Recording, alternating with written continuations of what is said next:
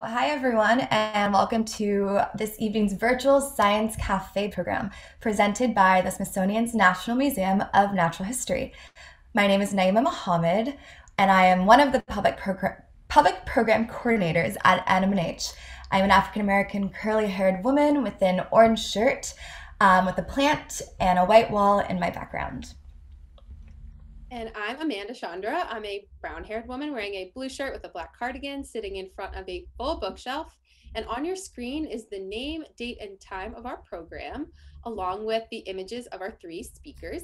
And Naima and I are delighted to be your hosts for this event and this series. We kicked off the series last month with our first Science Cafe. This is the second of three, and catch the next one, which will be the last of the series next month.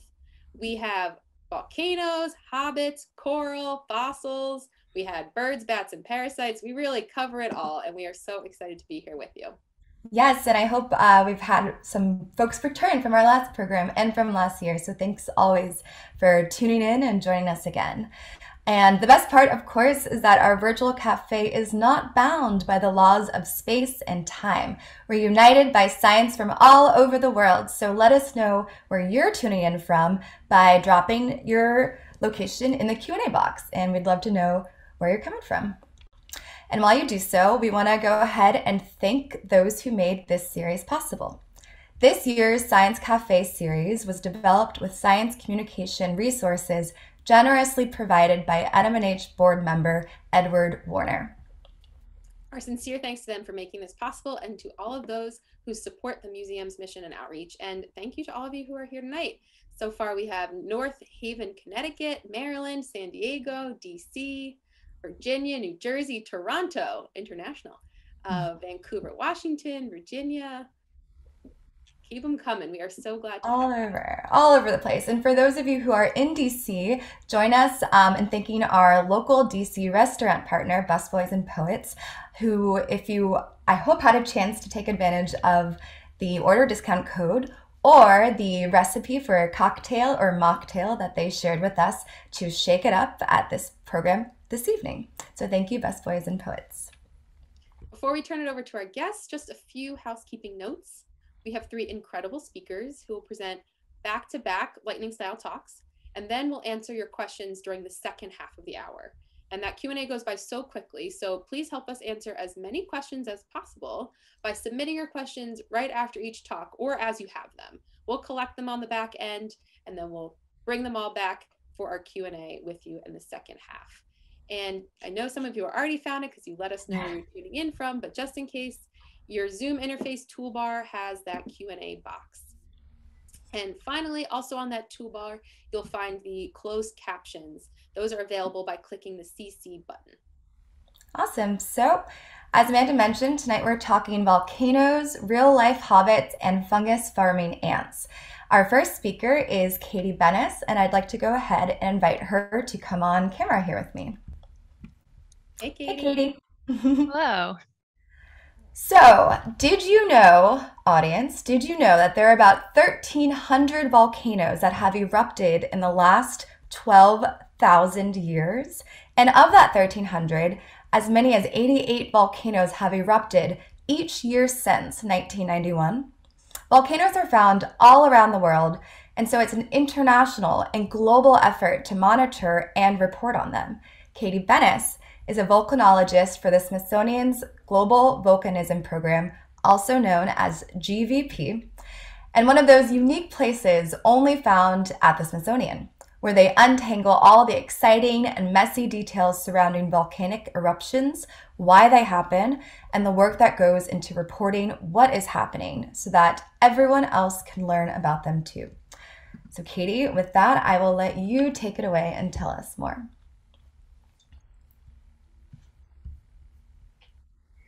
Okay, so right now, as I'm giving you this presentation, there are 48 volcanoes that are erupting. One actively erupting volcano that is closest to me in Washington, D.C. is a volcano called Popocatépetl, which is located in Mexico, about 2,000 miles southwest of me. And did you know that about 40 to 50 volcanoes are erupting at any given time?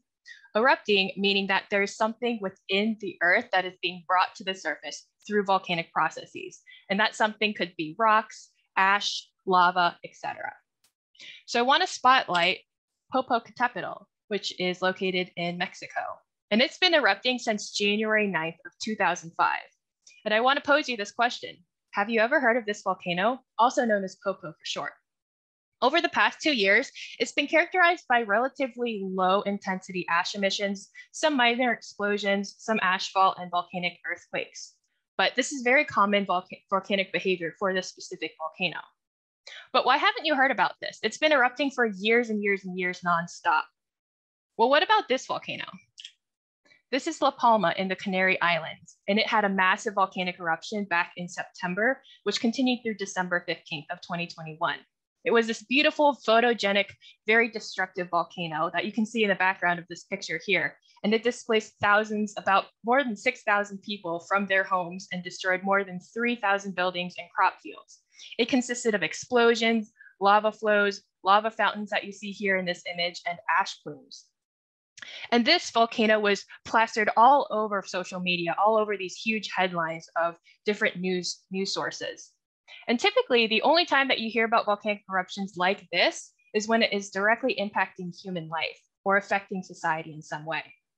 And so this brings people to question, well, just how often do volcanoes erupt? And where are they located? And is this volcanic activity considered normal activity? So here I want to present to you the top 5 countries of the most active volcanoes that we have in the world. And surprisingly, the United States has the largest number of active volcanoes in the world, followed by Japan. And active is the metric that we use for volcanoes that have erupted within the past 10,000 years, which we then have archived in the Global Volcanism Program database. A majority of these active volcanoes in the United States, though, are located in remote Alaska. So there's little to no impact on human life. It's very difficult to get to these volcanoes and actually interact with them. And so that's why you're not hearing about volcanic activity in the United States as often as you might expect to. So in this talk, I want to do a little bit of volcano one-on-one overview to talk to you about why volcanoes erupt and how they erupt. And then I'm also going to talk to you about the work that we do at the Smithsonian. And this data that you're seeing here is collected by the Global Volcanism Program, which is the only comprehensive volcanic database in the world. But I'm going to talk to you about that a little bit later in the presentation. And here by this red box, I just wanted to highlight the numbers of volcanoes that are active in the world. So why does a volcano erupt? Well, there are 2 things that we have to consider into the factoring of volcanic eruptions, and that is through the composition, what is that magma made of, which is a function of location, and that's also through how much gas is in that magma. So composition affects something that is called viscosity. Viscosity is just a measure of a fluid's resistance to flow. So if something has low viscosity, it flows more like water would. And if it has a higher viscosity, it's stickier, kind of like honey. It doesn't really want to flow. So the next question that we ask is, how much gas do we have and how sticky is this magma? So the amount of gas greatly influences the eruption style, whether it's going to be an explosive eruption or a non-explosive eruption. And typically, the more gas that is within that magma, the more violent the explosion can be. And so the question that we have to ask ourselves is, how easily can this gas escape? So one image that I want you to think about is if I had a soda bottle with me and I had the lid screwed on tightly, couldn't escape, the gas couldn't escape as easily. And so if I shook up that soda bottle, and you would see the pressure starting to build, the gas is trying to escape that soda bottle, and it would tend to explode in your hands, and it'd be a really gross, sticky mess. But imagine if I poked a couple of holes in that soda bottle and allowed some of that pressure to easily be released. So if I shook that soda bottle up again, the gas would come out a lot easier. So the composition or stickiness of how that magma is composed, or how much that's composed of, is also telling us, well, what would we expect it to be more explosive or less explosive? So maybe you remember one or both of these eruptions during your lifetime. On the left here, I have a video of Kilauea, which is in Hawaii, during the May 2018 eruption. And this is a good example of a non-explosive eruption. I do want to side note and say that there were explosions during this time at this eruption, but the images that is being shown here is a lava fountain, which is considered to be non-explosive. And then here, this footage on the right is located in Mount St. Helens, Washington during the 1980 volcanic eruption. And this was a very massive explosive eruption that occurred. So what does the Global Volcanism Program do again? I talked to you a little bit about where volcanoes were located and that they could be found all around the world, and that we're this archive or this database for information. But there's a lot of information out there of people wanting to educate you about volcanoes and volcanic eruptions. But some of those sources are not quite accurate, and some of those sources might be used just to generate clickbait or to generate fear and this increased sense of urgency.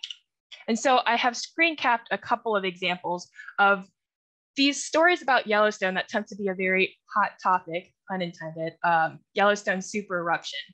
And look at how many views these videos are getting. They're getting millions to hundreds of thousands of views each day. And volcanologists, such as us at the Global Volcanism Program and people at the USGS volcano observatories, constantly have to be on the lookout to fight misinformation and correct some of the information that is being put out on social media. But social media is also a double-edged sword, because there's a lot of information that is getting put out on the internet daily in multiple languages, multiple agencies. How do you sort through this? How do you read it? How do you understand what's going on at a specific point in time? It's really difficult to be able to sift through all this information when information like this is being put out every single day. So I want to take a second, breathe, and tell you that it's okay. I'm Kadie, and I am like a volcano detective, and the Global Volcanism Program is here to help you out with some of these questions that I'm asking you. We're the only database in the world that does this high level of consistent volcano reporting and data archiving. And we take all this information that you're seeing from everywhere online and condensing it into something that is readable, accessible, and understandable for everyone. You don't have to be a volcanologist to understand our reports. And we do this for every single volcano that is erupting. We filter out the misinformation that is being put out on the internet, and we translate some of the difficult information so that you can understand what the story is at a specific volcano. So one of the things that I want to do in the last portion of this talk is walk you through my specific job, and what the work I do is writing these monthly bulletin reports that is being put out on our website. So here I want to give an example of San Cristobal, which is a volcano located in Nicaragua. And it's been erupting since December 2020. Have you ever heard of this volcano? Let me know. Right now, it's in a relatively low eruptive state. So maybe you haven't heard of it because there aren't that many news agencies reporting on it. So here, what I usually do is I take a volcano like this and I write a 6-month report where I have to cover, for example, July to December of 2021. And what I need to do is I check multiple satellite sources and I cross-check this information with other sources. And I'm looking for thermal signatures that you're seeing on the screen here, or maybe ash plumes or sulfur dioxide plume data, just to see what kind of stuff is coming out of this volcano. And then the next thing that I do is I go to the official Volcano Observatory website to get primary information of the people that are actively monitoring this volcano 24/7. And so in the example of San Cristobal, the website that I would go to is called Emeter. Some of these reports, though, are not always in English. So it's my job to translate these reports that they post on their website into English and then technically interpret them so I can get the big picture of what's happening at that volcano. So I can add that to my bulletin report. But sometimes we do get mistranslations, which can make understanding the bigger picture more difficult. And if you want to see some more mistranslations that we get for our job, you can check out our Twitter site where we do mistranslation Tuesdays that I'm showing you here. And then the final end result of this report is then published beautifully in this nice cohesive format on our website. So I just want to wrap up my presentation and mention that it's a huge international effort to report on volcanic activity, but the Smithsonian is the only organization that consistently archives this kind of work and organizes it in an easy to access, digestible format online. And the GVP database helps create a historical timeline that will help understand common behavior at specific volcanoes at a specific point in time, which then helps better our monitoring practices of volcanic eruptions. It helps with implementing safety policies, which will then further help communities that live near active volcanoes. And so in the chat, there are a couple of links if you want to check out our website that is also located here on the screen, or if you want to check out any of our social media sites as well on Twitter or Facebook. Thanks so much for your attention, and I appreciate it.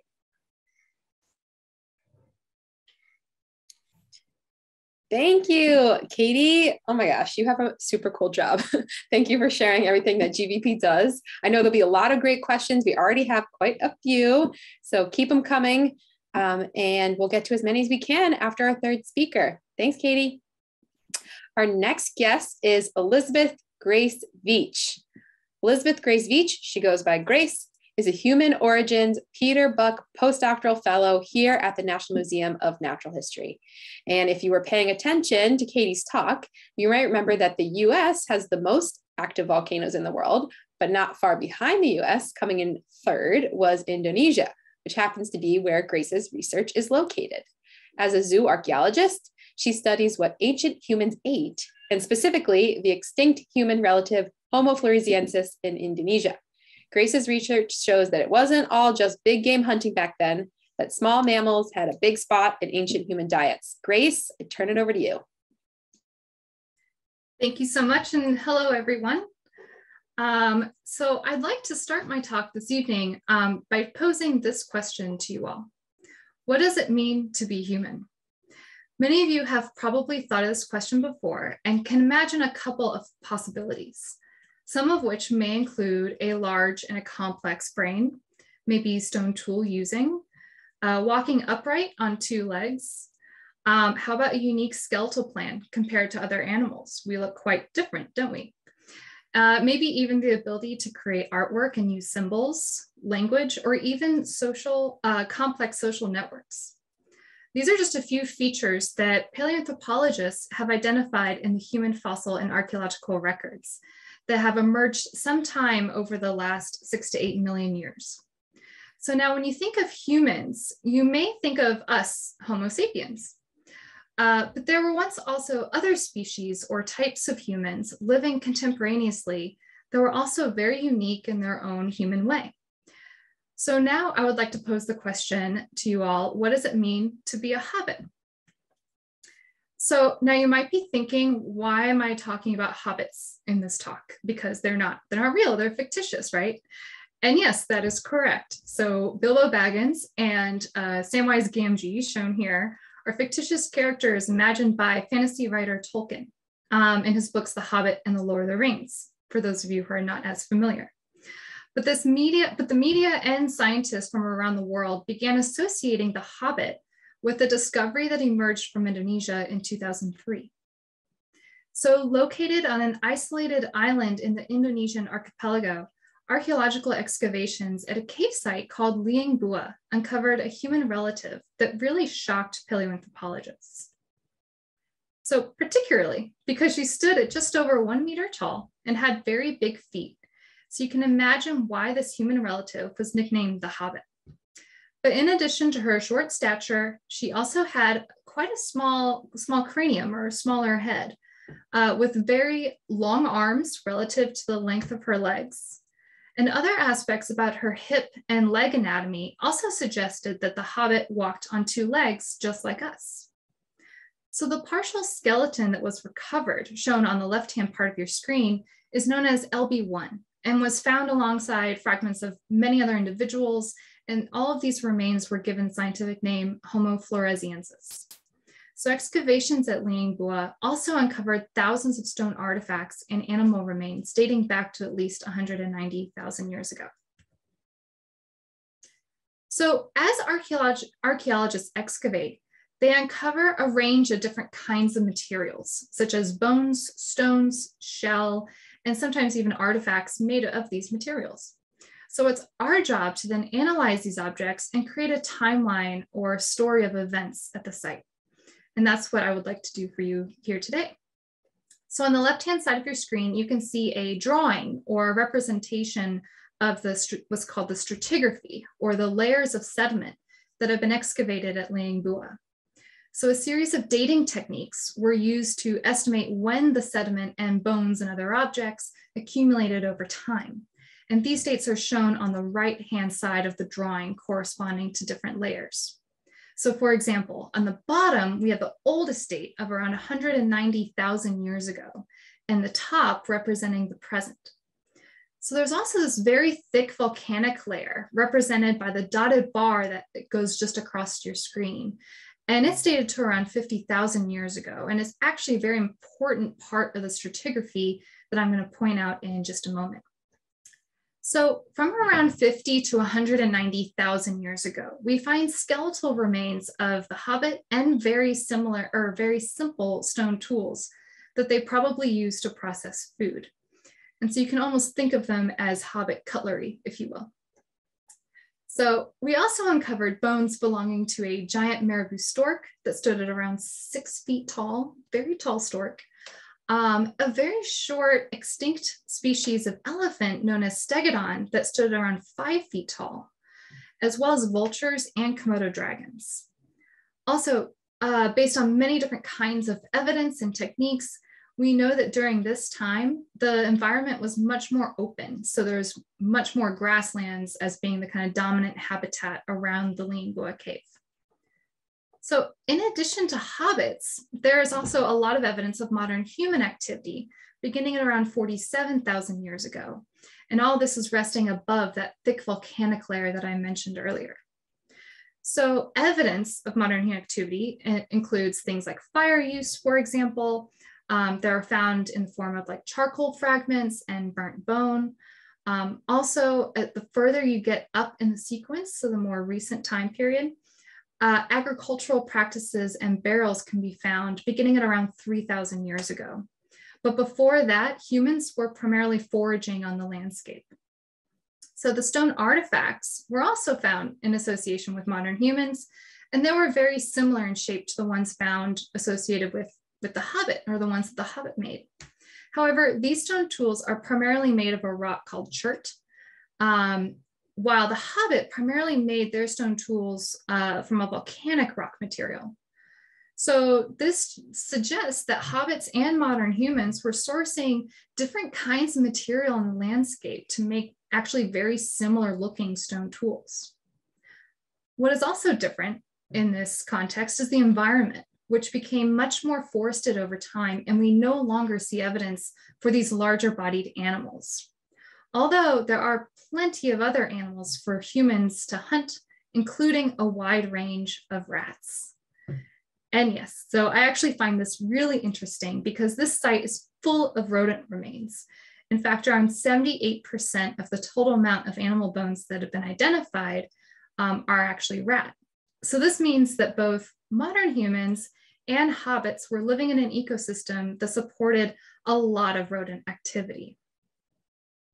So you might be saying, rats, weird, and did hobbits eat rats? Well, this is actually something that I'm very interested to find out because my research focus is primarily on the role of smaller animals as a dietary resource for ancient hominins.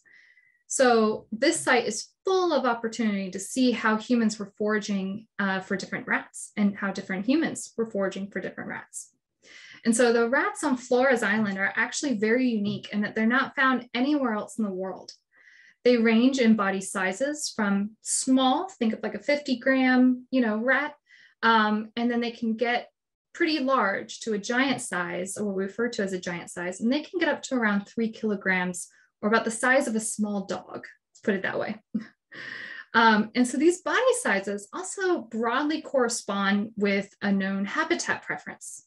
So what do I mean by a known habitat preference? I mean that the small and the giant rat species, for example, tend to live in more closed environments. So they like forests, so to speak. While the medium and the large size rats tend to live in much more open environments, so much more grasses. So you can imagine if we know which animals were being accumulated and what frequency, we can have a better idea about which kinds of environments were available at different time periods. But we also know, we can also find out whether humans were sourcing these rats from these different environments, if we can positively identify evidence of butchery. So one way to do this is by looking for cut marks. So cut marks are striations that are left on the bones of animals after humans have used stone tools to cut meat. And so once we find these, we know that humans were eating them. And that's actually exactly what we found. So here are a few examples of cut marks found on a variety of rat bones. So the top three shown here were actually found in layers associated with modern humans, while the bottom three were found in association with the Hobbit. So while modern humans use fire and were quite different anatomically speaking, both modern humans and hobbits found rats to be a very tasty meal at Lingua. So now I just want to go back to this question of what does it mean to be a hobbit? Well, they had smaller bodies compared to us and a smaller brain, but they did use stone tools and walked on two legs, although their body proportions were also a bit different.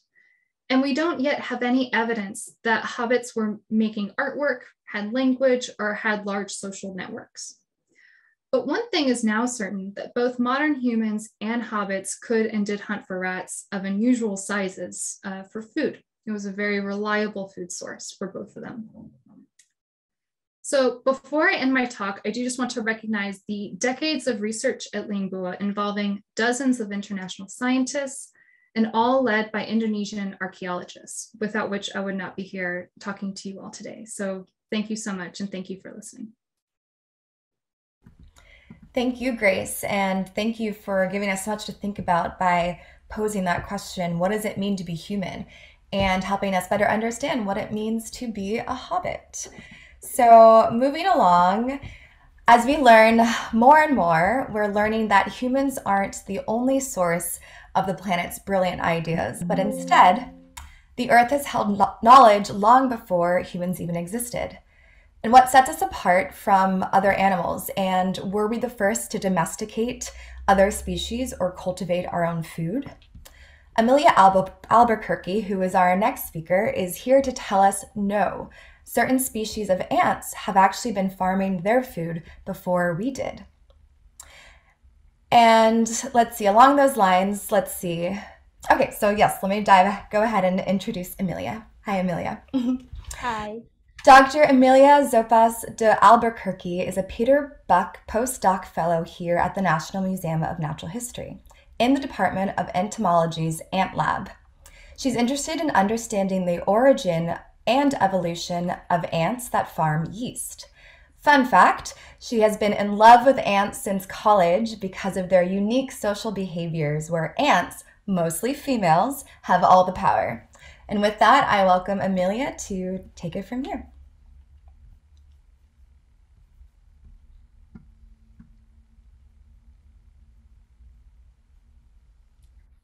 So I'm going to talk to you today about evolutionary novelties. And evolutionary novelties is something that happened between species.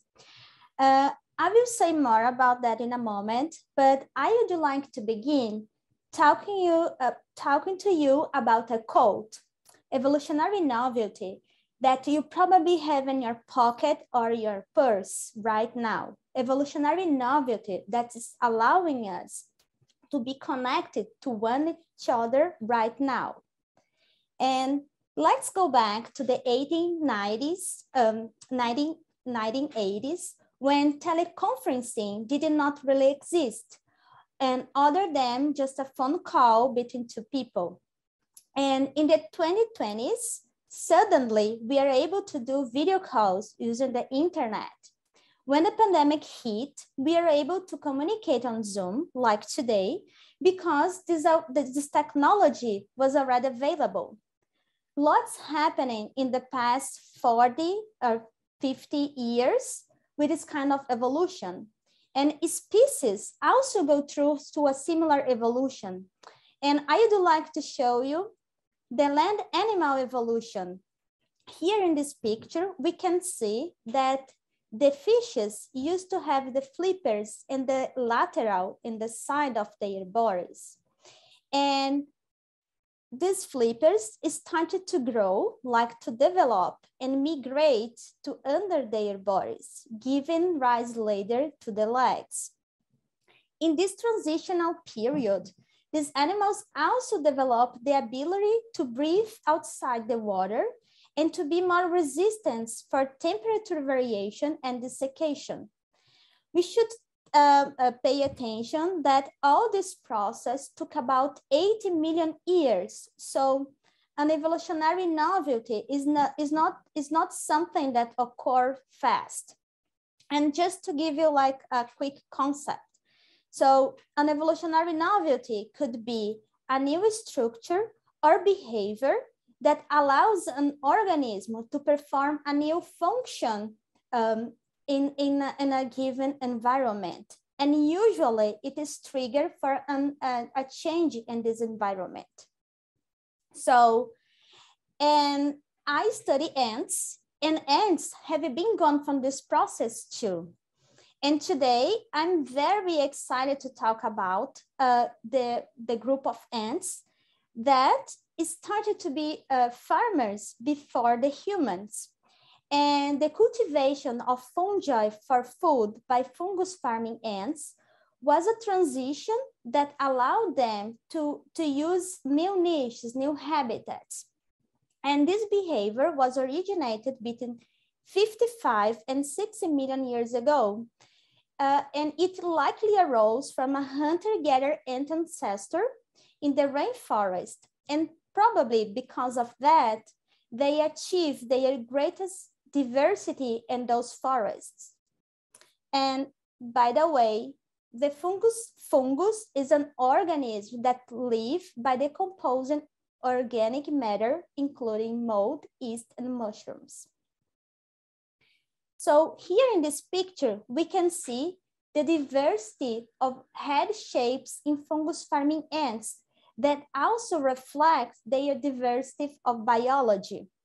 Until now, we have at least 20 genera and 277 species of fungus-farming ants. And the fungus-farming ants occurs from South America, Central America, and the south of the United States. And as we can see in this first picture, the leaf-cutting ants cut fresh leaves to feed their fungi, here in those pictures, and then feed their brood, like their babies.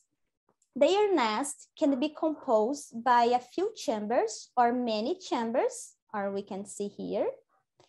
And they have been very well studied due to the damage that they can cause in human agriculture. But not all fungus-farming ants use fresh materials to grow their crops.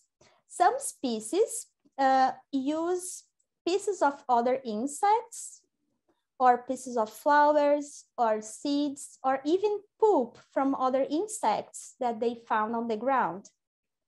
And because they use these different substrates to grow their fungi, their crop, they can have different farming systems. So until now, we know at least 5 agricultural systems, and the first 4, the ants cultivate the fungi as a mycelium. And this mycelium is a pluricellular form. It's like many cells of fungus, of the fungi together. And they look like this fluffy and connected spider web. This shape is the regular and most common shape of the cultivation from fungi from the ants. But one of this group, it started to cultivate the fungi as a yeast, as we can see in this picture. So these little balls, called nodules, is the same fungi from the mycelium, but in a unicellular form. It's like these ants have like a superpower or a technology to take the mycelium that was many cells and transform in a different way just one cell. And some researchers believe that they do that to protect their fungi against infection from other fungi that can affect the ant colonies. And another fact really interesting is that if you take these little balls and you put in a petri dish with a nutrient media like food for the fungi, these little balls will revert to the mycelium form, the one that looks like a fluffy spider web. And if the fungi keep growing, they will produce mushrooms, that is the reproductive form of the fungi. And this relationship is so close and so specialized that the ants cannot live without the fungi anymore. So we say that they have an obligatory mutualism.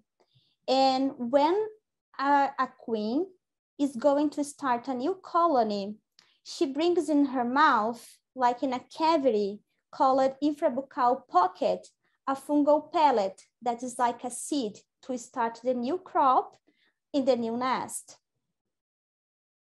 And here at Smithsonian, in the ant lab, we have a group of researchers that is specialized to study their biology and their taxonomy. I personally came to Smithsonian to study one of these amazing ants that cultivate the fungi as a yeast. And what we are interested for. So we are looking to understand when this behavior started, like in time, where, and what was going on Earth that triggered this behavior. So to do that, we are using a multidisciplinary approach, focusing on the molecular stuff. So we are going to the field, we are collecting colonies alive, we bring it to the lab, we extract the DNA. We also use specimens from the museums, taking notes from the labels, and doing a computational analysis to answer our questions. And what they do matters. So because this group of ants have this interesting behavior that they can change the shape and the number of cells of the fungi, and they started to do that like many years ago, and it's almost like a technology that they have for a long time. So we think that understanding this behavior, we could generate insights to the challenge of the human agriculture as well, because we have a lot of similarities. So I'd like to thank you for your attention, and I would be glad to answer any question.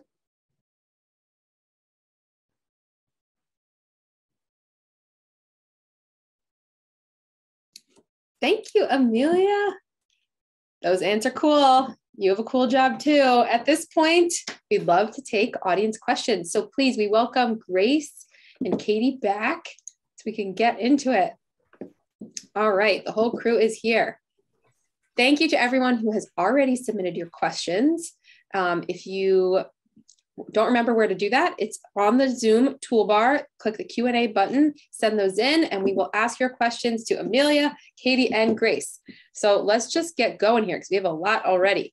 Kadie, this first question is from you, from the Citronella family.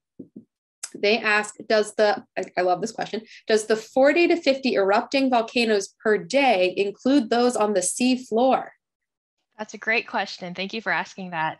Typically, we don't include volcanoes that are on the sea floor because some of them are too far down below our observable or a possible way to observe them. But I do want to clarify that 40 to 50 volcanoes are continuously erupting at any given point, but not specifically every single day. So that can change quite easily because sometimes eruptions only last a day. But thank you. That's awesome. Thanks, Kadie. Grace, a question for you. Are there any other sites with evidence of hobbits? Yes. So for Homo floresiensis, Liangbua is the primary, the type locality. But there's been some material that has been recovered from sites actually on the eastern side of the island, same island. And they're described as being Homo floresiensis-like. So they're not attributed to it, because they're quite fragmentary and many deciduous teeth too, like baby teeth.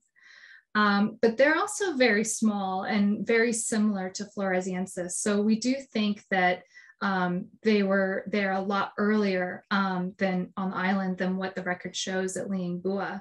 Because we also have evidence of stone tools that date back to about 1 million years ago on the island. So there definitely was some form of human, whether it be Homo floresiensis or another ancestor, was there on the island quite a long time ago. Grace, did you call baby teeth deciduous teeth? I did. So that's the term for your milk teeth or your baby teeth. I've never heard that. I've only heard deciduous in terms of trees, but that's pretty cool. Do I wish I had evergreen teeth? I don't know. I guess deciduous is the way to go. Thank you so much. Okay, this next question is for you, Amelia. I'm actually going to double it up, if that's okay. So one person just wanted to clarify why the transformation to single cell from mycelium is a superpower. So maybe you can just drive that home one more time. And then the follow-up question for you is, can ants switch fungi species in their agricultural practices, or are they captive to a single or small set of fungi? So I can repeat either one if you want. Okay, so the first one, I call like the superpowers because for me, it's kind of hard to understand how they manipulate the fungi from many cells that looks like different to just one cell in a different shape. So for me, it's kind of like a technology that they have superpowers, because it's the ants do something, they put something in the same way that when we like grow tomatoes on the yard, that we cut the leaves to grow bigger tomatoes, or that we can grow grapes seedless or watermelon seedless. For me, something like that, something like a technology. And I'm very interested to understand how they do that, but I don't have the answer right now. And the other question, so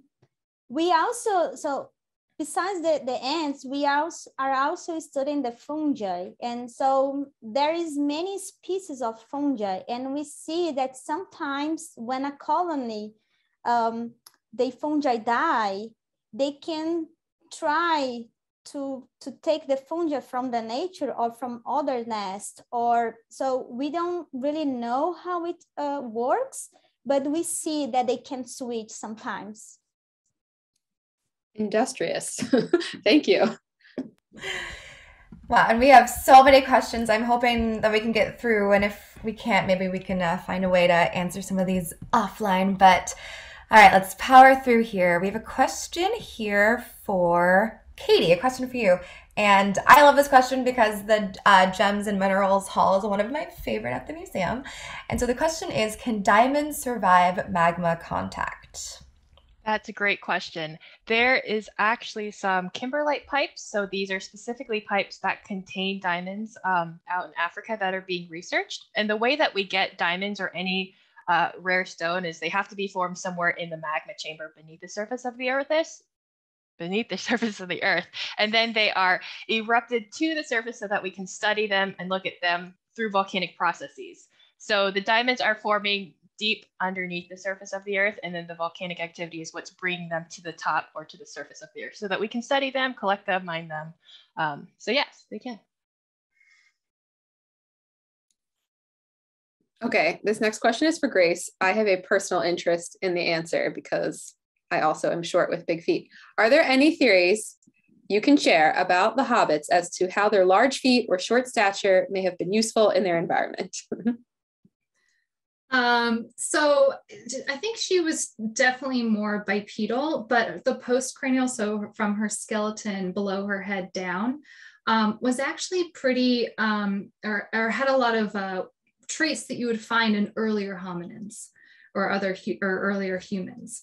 So, so it's quite complex, like it's very much a mismatch, if you will, of many kind of derived features. So for example, you know, she is walking bipedally quite well, but she still has quite a wide pelvis and other features like a short clavicle and, like I said, very long arms that makes us think that she was potentially still utilizing maybe trees or being more arboreal that way. But her fingers aren't really curved. And if you look at, say, like orangutan fingers or their finger bones, they're curved. And that's actually something that comes about in your behavior. So that's a used kind of trait. You're not born with curved fingers. And so her fingers are actually quite straight. So we don't think she spent too much time in the trees and was much more terrestrial, but she does have a very interesting combination of just skeletal features that, you know, maybe she was spending some time in the trees, and it's maybe not as reflected in the skeleton per se.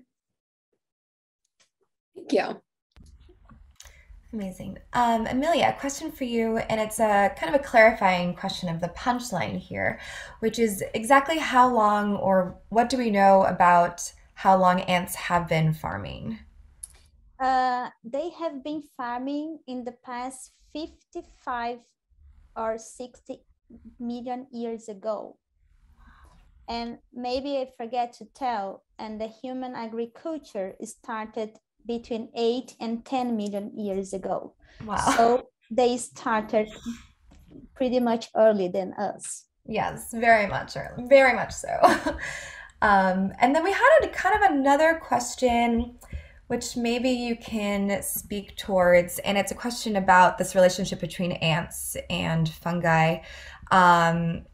You know, there's films going out which show ants being controlled by fungus and having this relationship where the fungus kind of controls their behavior. Are there other examples and relationships between fungus impacting the ants' behavior and what they're doing and kind of like controlling their behavior? So we have this case about zombie ants. That is another species of a fungi that infect the brain of the ants, and they started to grow, and then they change their behavior. So usually the ant go far away from the colony, climb in a tree or in a bush, and then the fungus start to grow from outside of the head, with the mushroom part that is the reproductive part, and when it's like grow enough, it pops, and the spores go through the air to infect another insect.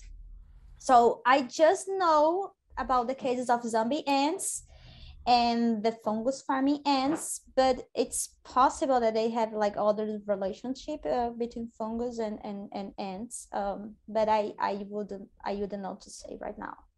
That's helpful though. Thank you. And I don't like to think about these zombie ants, but it's a very intense image. Thank you. Okay, this next question is for Kadie. Kadie, I was also concerned for you. Ray asked, is any data auto-pulled and auto-inputted into GVP in order to reduce your burden? Is anything auto, or do you do it all? That's a great question.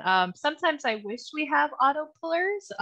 There is some work going into the technology of trying to create a site that can scrape some Twitter feeds or something like that to help us digest some of this information. But right now it's just all manual labor. And how many people did you say are at GVP? Actively working on bulletin reports, there are about 3 people. Whew, got your work cut out for you. Definitely. Grace, okay, so a question here. What else can the rat bones tell us besides diet? So actually it can tell us a lot about the environment. So in addition to humans, the only other predators that are really going to be going after these guys are going to be owls or any kind of like, you know, raptor or predatory bird. And that are, I'll also add this, that preserves bones. So like Komodo dragons probably also ate these rats, at least the giant ones as well. But they kind of dissolve everything they eat. So they're probably not going to leave behind an assemblage of bones for us to find. So the majority of these rats that we're looking at were accumulated through either bird or through human predation, if you will. And so by looking at, you know, where our if there's evidence of digestion versus evidence of cut marks or tooth marks or other kinds of evidence for, human consumption. We can kind of parse those out and see where these predators are selecting these rats on the landscape. So we can see, if they're going after more open habitat adapted rats or more closed, adapted rats, are they just more varied? Or so by looking at it, kind of a combination of both taking into account where these rats live, then we can kind of have an idea about the environment, in addition to other means, but I'll cut it short for that. All right, thank you. Okay, this next question, Amelia, is for you. Talking about the ants, I think the question is about like how they're actually transforming the fungi, the mycelium. Do they do this transformation in their body or by secretions, protein enzymes, or genetic material influencing like our mRNA technology? So actually, we have no idea how they do that. So for sure, it's not inside their bodies. It's something outside. We don't know if they manipulate the fungi in a way that change their shape, or if they put like some substance. So we are looking for these answers, but it's something. So we don't know what, but it's something they do, because it's the same fungi that can grow as a yeast and as a mycelium. And when the ants are present, they do something, and they don't grow. They grow as a mycelium. They grow like an yeast. Excellent. Thank you, Amelia.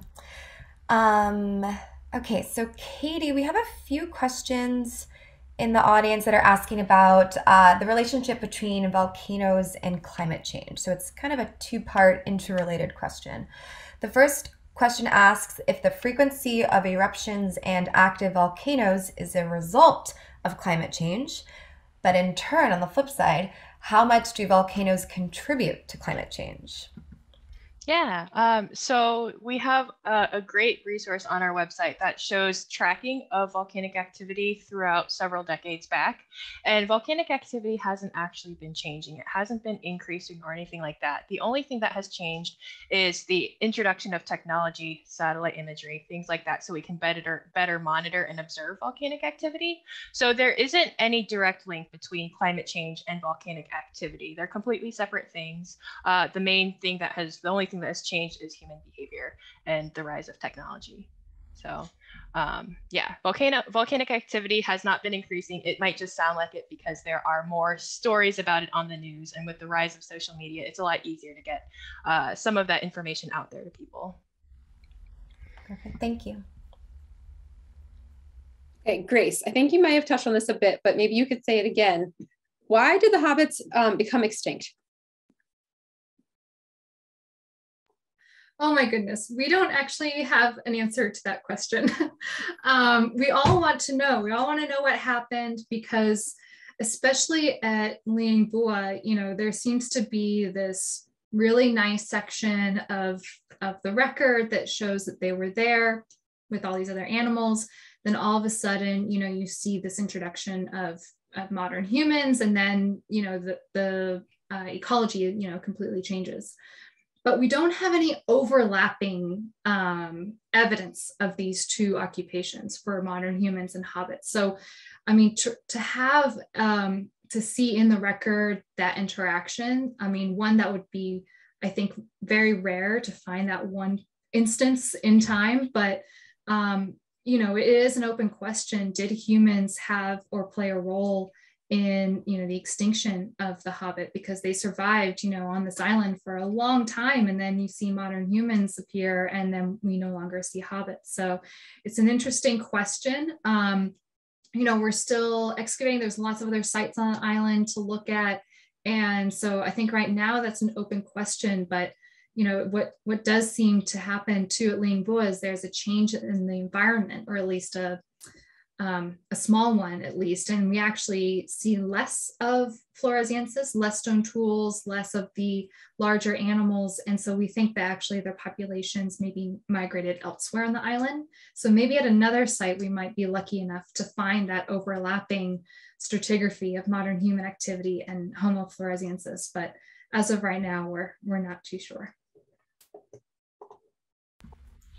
I'm glad we asked that because we were behind the scenes wondering, oh boy, is it related to diet? Is it the rodents? So I'm glad we ended up asking that after all. And thank you to the audience. We're coming towards the end, but we might have time for one or two more.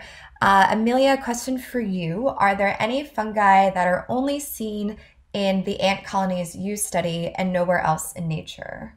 Or sorry, fungi in these ant colonies. So fungi in the ant colonies and nowhere else in nature. So I think that's also playing with the dependency between the ants and the fungi. Okay, so most of the species of fungi that we know only live with the ant colonies, but some in those group of ants that I study in the yeast growers, so they can also grow in free living in the nature, but the others usually are only associated with the ant colonies. Perfect. Thank you. All right. So, I mean, I guess, Amanda, I think we can probably wrap towards the end here, unless there are any closing thoughts. But I did want to make a note. We have a question in the audience. And the question is asking what other animals and insects have symbiotic relationships with fungi. And so to that point, I do want to make a plug for our next upcoming program, which is going to feature and focus on symbiotic relationships. This one will be on coral. So I hope everyone can tune in for that last program as well. But for now, I want to go ahead and thank our three speakers here and thank our audience for tuning in tonight, this evening with us. And we will be recording this program and archiving it on our website. And next month, we have our program in May, which will feature a conversation on coral resilience, on studying ancient human bones, and also better understanding and working with Indigenous communities to transform and inform museum collections. Again, a thank you, special thanks to all of you who made it possible, for all of you for attending, for our three fantastic speakers, for our behind the scenes team, our volunteers and donors, and our partners who help us reach and educate and empower millions of people around the world. So again, mark your calendar for May 17th. Information will be up on your screen shortly. And we also put a link in the Q&A where you can find more information. If you don't already subscribe to our weekly newsletter, it's a pretty good one. I might be a little biased, but make sure you sign up. That's where you can find out what programs we have upcoming. And then as well, when the webinar ends, you'll see a survey pop up. That link will also be in the Q&A. That's asking for your feedback about today's program. Please take a moment to respond. We really do read all of them, and we appreciate your feedback greatly. Awesome. So again, thank you all. Thank you, the three of you, and thank you, audience. And we look forward to seeing everyone next month. Bye. Thank you.